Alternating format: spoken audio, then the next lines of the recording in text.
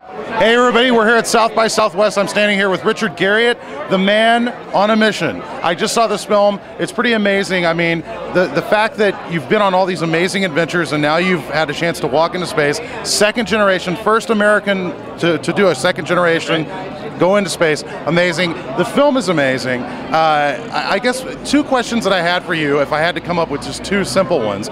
What was the most frightening aspect of this entire journey, and what was the most amazing aspect of this entire journey? Well, you know, it's funny because I get asked the question about were you ever scared. You know, it comes up periodically, and you know that statistically, launch and reentry are in fact, you know, compared to anything else you're doing, pretty dangerous. Yeah. But you don't feel it at all. There was never the places that were supposed to feel dangerous. Never, you're too busy. You don't feel endangered. The only place that I would even describe as I felt this kind of anticipation or fear of any kind was actually a couple of days before launch, when you get in your spacesuit and you fit in the actual launch vehicle for the first time, fully packed with gear, and you realize how dark, cold, and claustrophobic it really is going to be. And but that's really just the one time getting in, and you just kind of resign yourself to it, because you know, not only is it cold and cramped and dark, but you also logically figure out that if there is an emergency, you're just not getting out of this, if you know what I mean. So you just go, okay, hope there's no problem, and move on. And from a, you know, what's the greatest, most amazing part of it,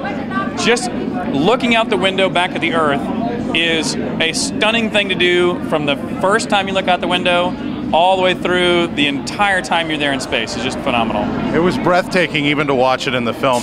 Now, not to get too crass, but there's a scene in the film where you say, I was told, wear a diaper and be ready to use it. Yeah. Did you have to use it? The actual line was, wear a diaper and plan to use it. And you do. You do. And so, yes, and in fact, just to continue your thread of what are you willing to talk about directly, they actually gave me a second diaper so you could practice the night before, just because you'll be lying on your back in a pretty uncomfortable position using a diaper. And they're going like, you know, before you do it on board and you're in the middle of having to do complex work, you really might want to practice once on the ground just so you know what we're getting into. When you're inside the space station, there is stuff everywhere around you. I mean, there are wires, there are switches, all sorts of things. Did you ever accidentally bump into anything and get worried about it?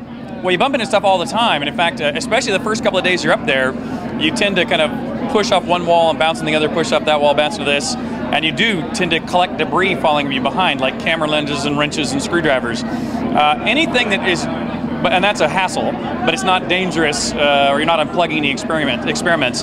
They don't have regular like wall plugs on the space station. They're all socketed and turned and latched. And so there's very little risk of what I'll call bumping something loose that was really important. But it takes you a few days to learn how to fly through without collecting a pile of debris behind you. It's an amazing movie. It's called Richard Garriott, Man on a Mission. Where are you guys going next with this? Well, this was the step one. So now we've invited you know, a number of distributors here to this showing. Already from this showing, we've got requests now for showings in New York and in California. Good.